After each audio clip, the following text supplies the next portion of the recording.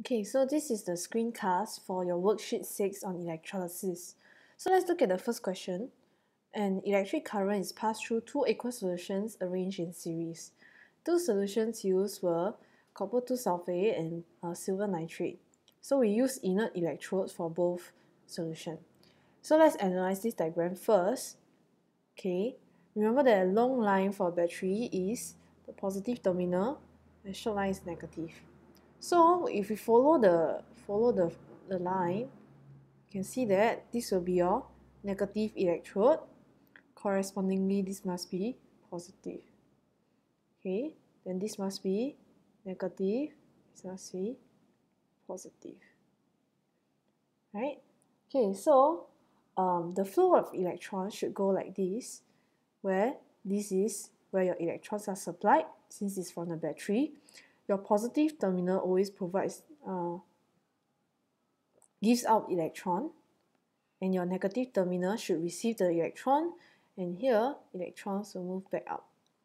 Okay, so let's decide over on this side for silver nitrate, what are the species present and which will be on which side. Okay, we have silver ions, and then we have nitrate ions, obviously. Then we must also consider H plus and OH minus. So the positive electrons, the positive cations will move towards the negative electrode. Okay, so at the negative electrode, we'll have Ag plus and H plus to choose from. Over at the other electrode, we need to choose between hydroxide and nitrate. Okay, so which of the following will be preferentially oxidized or reduced? Now you need to recall the electrochemical series. So for the electrochemical, maybe I already are. Okay, for the electrochemical series, we have, please stop calling me a zebra. I like Hua Chong. What is H? Oh, hydrogen. Hua Chong. Silver and gold. Okay, so remember that down the series, it is easier to oxidize, easier to reduce. Reduce it to the metal. So let's highlight hydrogen. Hydrogen is here. And then we have over here silver. Silver is below your hydrogen here. Silver is below hydrogen. Hence, we can say that silver is the one that will be preferentially reduced. Now let's look at the other side.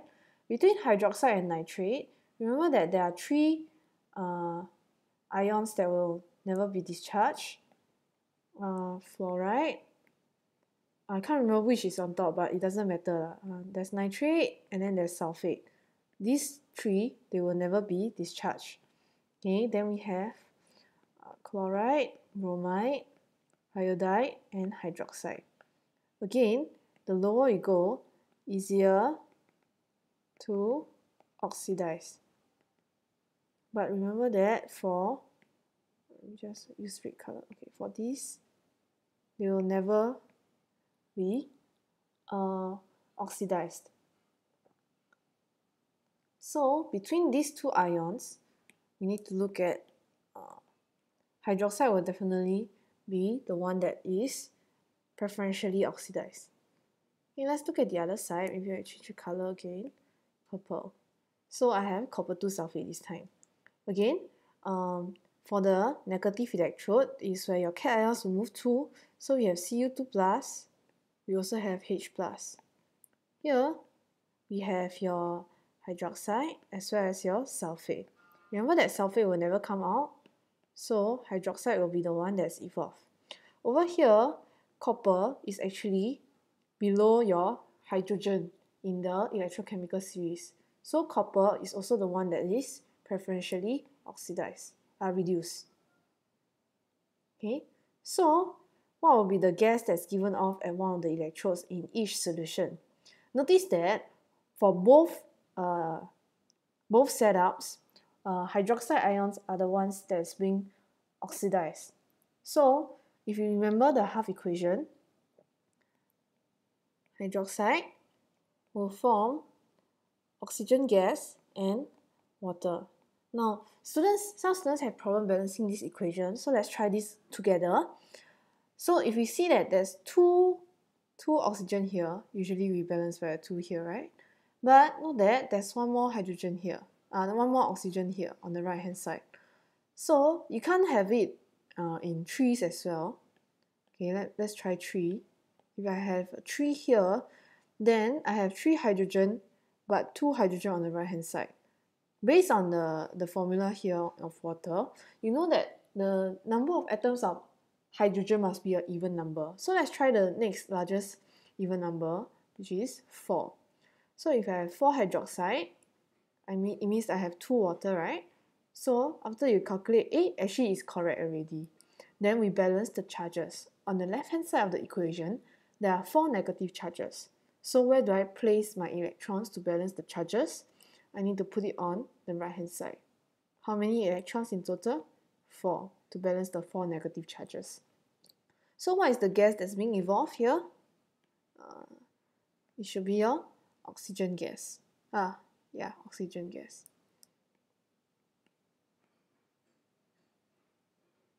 Name the electrode from which the gas was given off.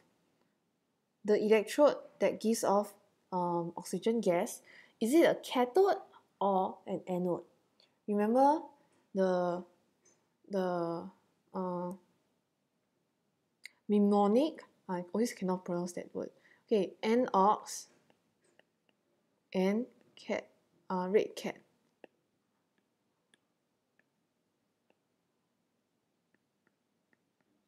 Okay, so you must ask ourselves, is this an oxidation or reduction reaction and why? Okay, this is a oxidation reaction since it loses electrons. So if it's oxidation, it means that this is your anode. Okay, so what is the electrode that the gas was given off? Anode. The equation, yes, I've written it here. Let's just copy and paste this.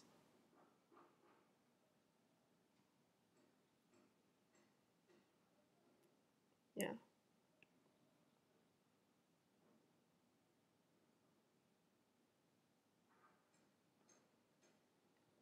Okay, a metal coating was deposited on one of the electrode in each solution. Name of the electrode, obviously it must be the opposite one. Since it's not an anode, it must be a cathode. Write the ionic equations for the metals deposited in each solution. So, for the copper 2 sulfate solution, we say that copper 2 plus is the one that's being discharged, right? So we have Cu2 plus here, aqueous state. Okay, then it should form Cu metal. So where do I add in the electrons to balance the charges? Okay, because on the left hand side I have 2 positive charges, on the right hand side I'm neutral. So I need to add 2 electrons to the left hand side such that both sides are neutral. For the silver nitrate solution, I have Ag plus Aq, getting 1 electron to become silver. Okay, let's look at the next question. A strip of moistened filter paper is laid on a microscope slide. Drop of silver nitrate solution is placed near one end. On the other side, we have potassium iodide. Okay, using inert electrodes. Okay, so when we do such questions, you always need to look out for what is the type of electrode and what are the solutions. Okay, after some time, a pale yellow streak appears as shown in the diagram below. So what do you think has happened? Give the formula of the ions present in silver nitrate and potassium iodide. So they said formula. So let's look at their formula. We should have silver nitrate Ag plus, NO3 minus. You must also not forget H plus and OH minus. For potassium iodide, K plus, I minus, H plus, and OH minus. What are the ions that will diffuse towards, number one, the anode? Okay, so anode is the positively charged terminal as they've written there. Positively charged, the negative ions will move towards it. Or you can think of it as anions move towards anode. Makes sense, right? OH minus and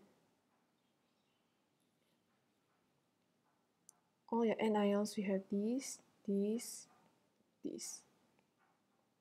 Yeah, so NO3 minus, I minus. The other one, Ag plus, H plus, K plus. As the ions move towards the respective electrodes, two ions cross paths causing the formation of the yellow streak. Name the compound responsible for the pale yellow streak and write the ionic equation for its formation. Okay, so here you need to think what could possibly cause the pale yellow streak. Look at all the ions that are present. Okay, so what is going on here? Silver nitrate solution. Here we have Ag plus, NO3 minus, H plus, and OH minus. Here we have K plus, I minus, H plus, OH minus. So since this is the negative terminal, my cations will move in this direction. Okay, then so does my this H. Then for my anions, they will move in this direction. So as they are moving, what are the ions that will meet each other and give you a precipitate? Okay, the answer is, if you recall your QA, silver iodide. Silver iodide is insoluble, so it forms a precipitate. So what is the name of the compound? It is silver iodide. Note that if you written the formula, it is wrong because they ask you for the name. What is the ionic equation? Very simple. Silver plus equals plus I minus equals gives you AgI, solid state. Explain why the streak appears nearer to the cathode. So if you think about it, they're asking you why is this streak nearer here than it is, like, why is it not in the center? So to do this, you must think of how fast the ions can move to the other side. Okay, if you think about this, you should know that the ionic mass of, so this is like linking to your rate of diffusion. Yeah, so it diffused across, it's actually not diffusion lah, but it has the same principle. Okay, it's like humans also, when you are bigger in size, it's harder for you to move through a crowd, right, than if you are very small size. So if we look at the mass, the ionic mass of iodide is greater than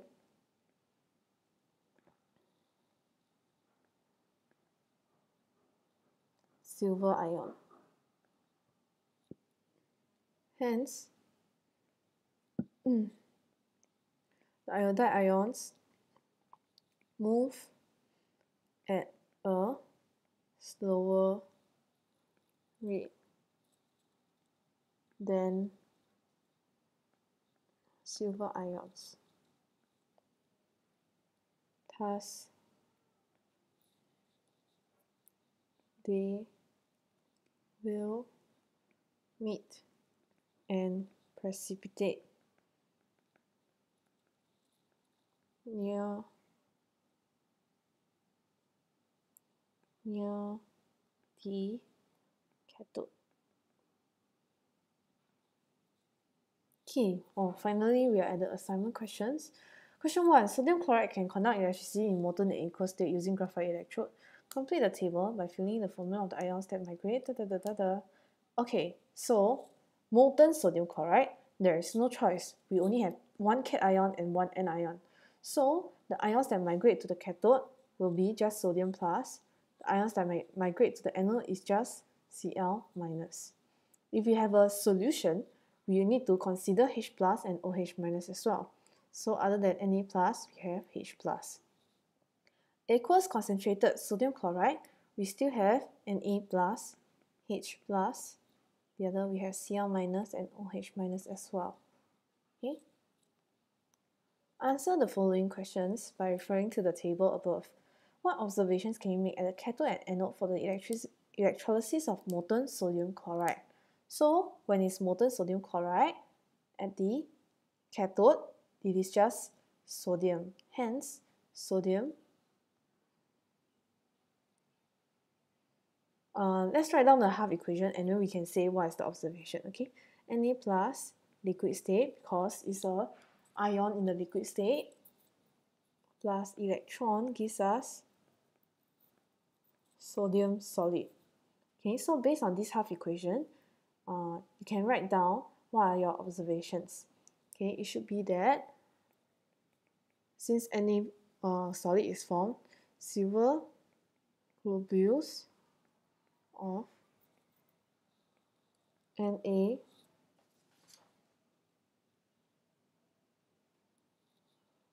metal form floats to the surface. Second part, the anode. Anode, again, we only have chloride, so it's very simple. Chloride should form your chlorine gas. To balance, I need to have 2 chloride ions. Then I need to add 2 electrons on the right hand side. So for this reaction, since chlorine gas, I forgot to write this symbol. Since chlorine gas is produced, we should say that effervescence observed.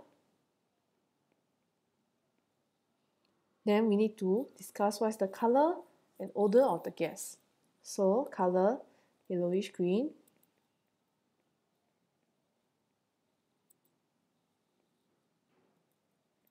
Pungent gas is produced. Write the ionic equations. Oh, I just wrote it. So let's just copy and paste this. Okay.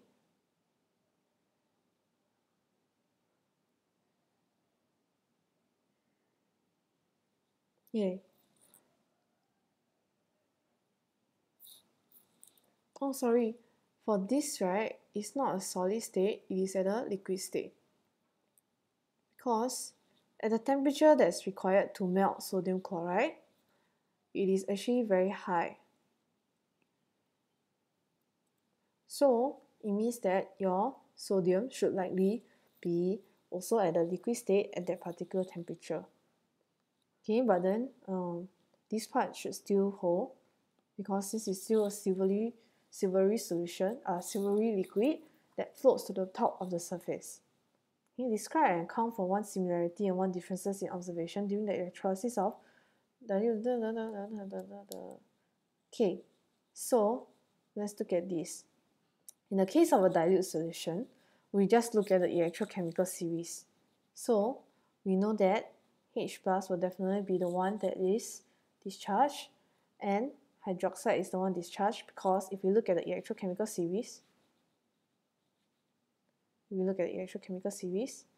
H plus will be preferentially reduced over Na plus over here, and then we have hydroxide and your chloride over here. So hydroxide is also lower in the electrochemical series than your chloride. Then, but when we have a concentrated solution, we should look at these two. Sodium is still too far away from hydrogen, so it means that hydrogen will still be preferentially reduced. Now over on the other side, it is possible to overcome the electrochemical series with concentration effect. So your chloride will be the one that is discharged for concentrated sodium chloride solution. So what is the similar observation? The similar observation should be that at both sides, the hydrogen ions will be used up. So your observation should be at the, will it be at the cathode or anode that this will happen? Okay, let's think about it. H plus should move towards to the, oh, it's written there, oh, it's a cathode. Okay, so at the cathode, effervescence observed. Colorless, odorless gas evolve, extinguish, lighted flame, lighted splint,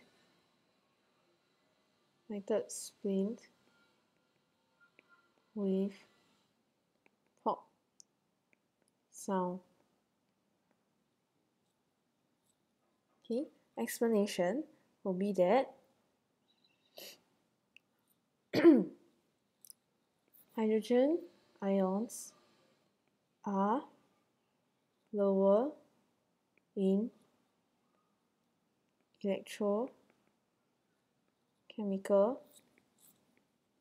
series as compared to, so you always compare the two ions to sodium ions, hence it is selectively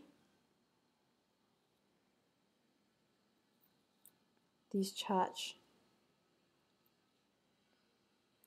So another keyword that you should use is that you must tell me which is selectively discharged, selectively reduced or selectively oxidized.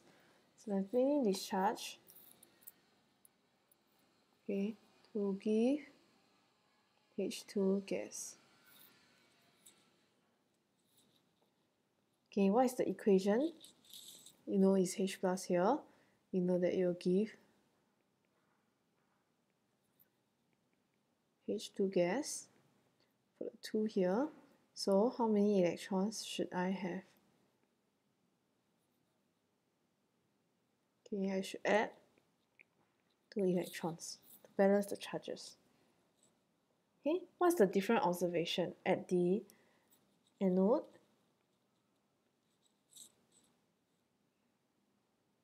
Let's look at B. B is when it's still diluted, or hydroxide is the one that's evolved. Hydroxide is the one that's discharged.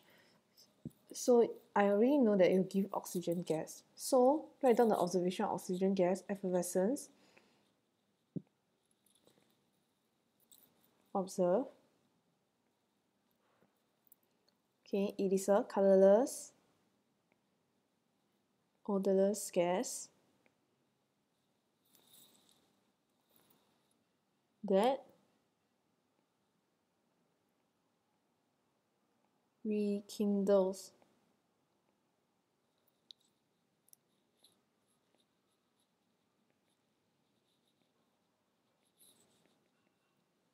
Okay, for C, we also see, remember that C, chloride is the one that's discharged due to the concentration effect.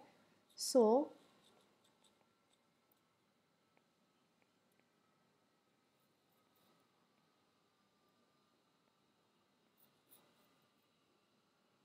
okay, this part is the same.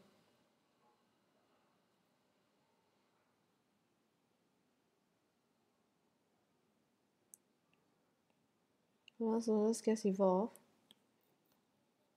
Extinguish. What am I doing? Okay, sorry, it's chlorine gas, right? So it is a yellowish green, pungent gas evolve. Okay, so what are your explanations? Over at B, we need to compare why hydroxide is preferentially discharged over your chloride. So we say that OH minus ions are lower in the electrochemical series as compared to chloride, hence selectively discharged to produce O2 gas. For C is where chloride is preferentially discharged over hydroxide. So we need to say why. So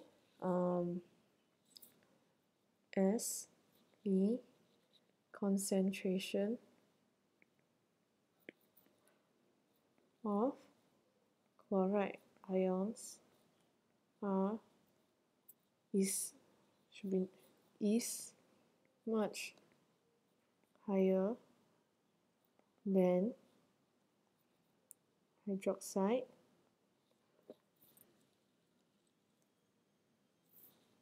it is preferentially discharged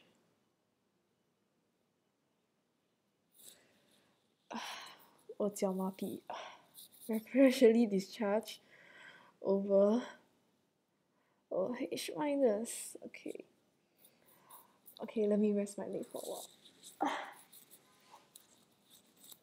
Okay, so equations at the what for both solutions. Since they want a different one, right, it must be at the anode for both solutions. For B, we have for OH minus, this one I read before already, so I just copy down.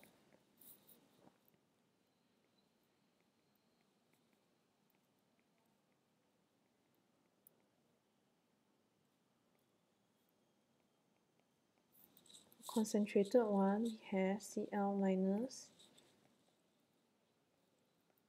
these are Cl2 plus 2 electrons. Okay, so that's the answer. Question 2. Student investigates the amount of silver that's formed on the negative electrode during electrolysis of silver nitrate. Measure the mass of the negative electrode at the start. Continue 10 minutes, dry it, weigh it, reconnect. Okay, so this is the mass over time. You can see that as time goes by, the mass increase. Write an ionic half equation to describe the reaction at the negative electrode. Okay, it's the platinum electrode at the negative electrode. So this is negative, this is positive. Negative electrode, what are the ions that move towards here? We have silver as well as your H+. Over at the other side, at the positive terminal, we have your nitrates as well as your hydroxide.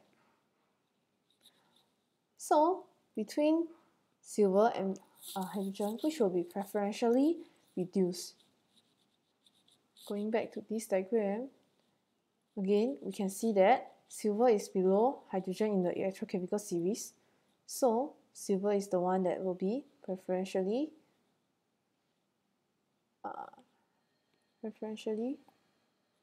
reduced. On the other side, we know that nitrate will never come out, so hydroxide is the one that's preferentially oxidized. At the negative electrode, we know that Ag plus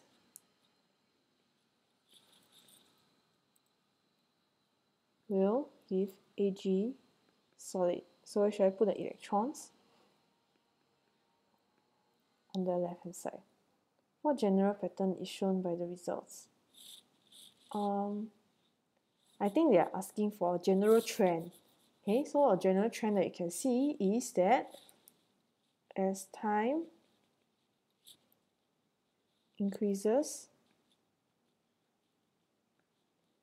the mass of electrode increases.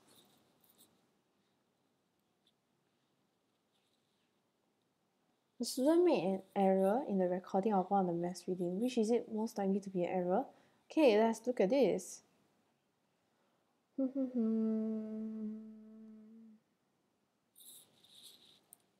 Okay, if we look at the readings, right, let's look at the difference in the readings.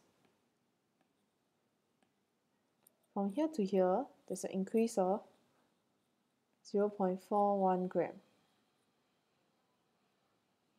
Okay, from here to here, there's an increase of 0.24 gram. Here to here is an increase of 0.63 gram. Here to here, we have an increase of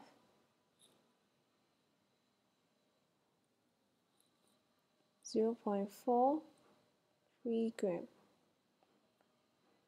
0.4 gram, 0.39.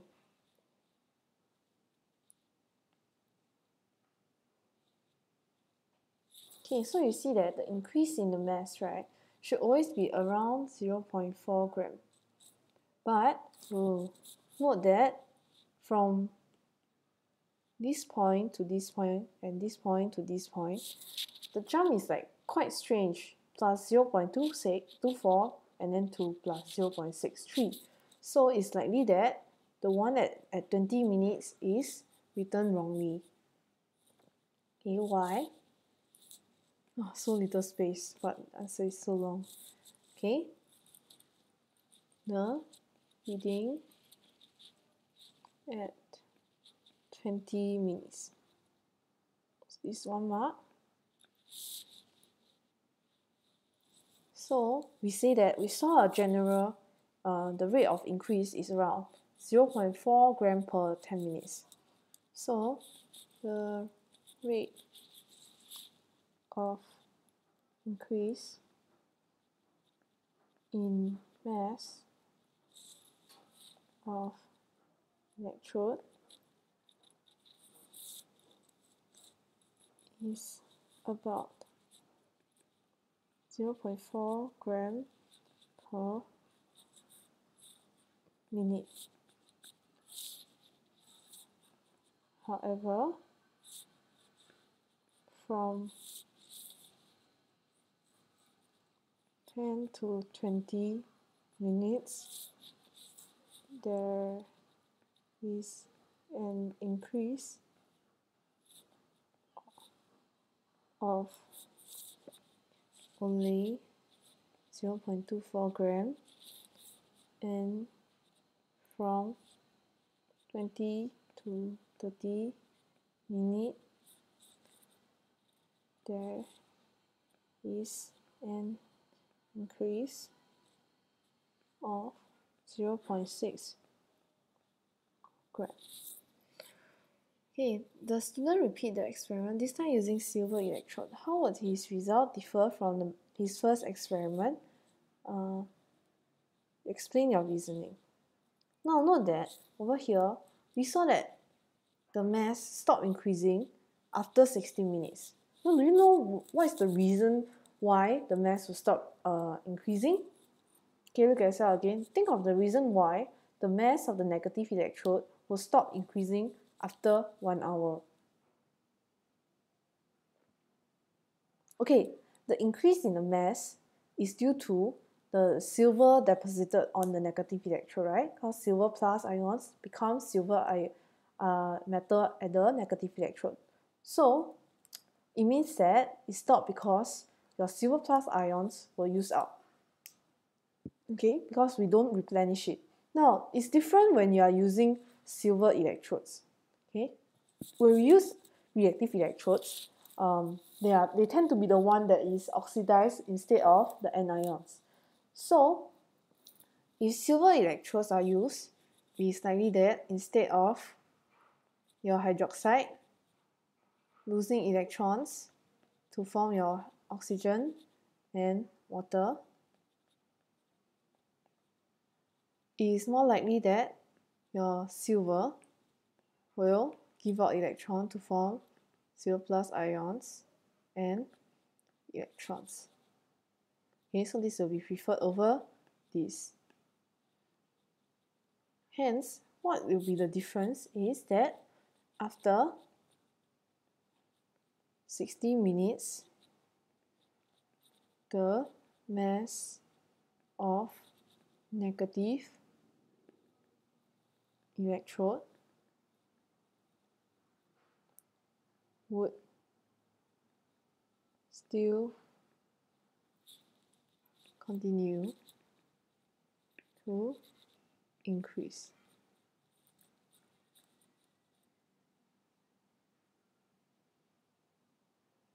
Okay, why is that so?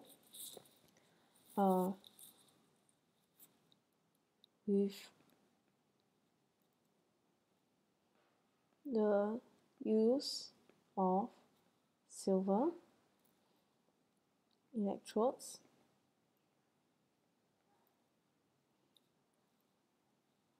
the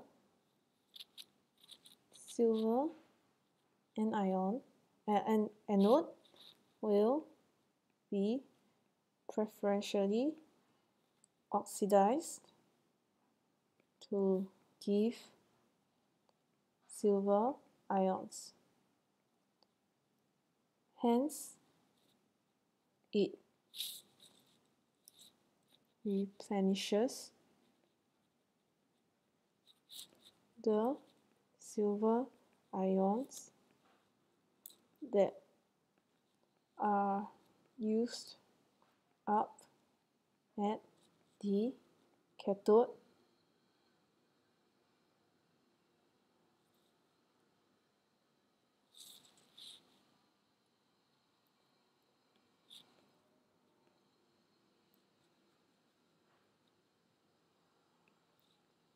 and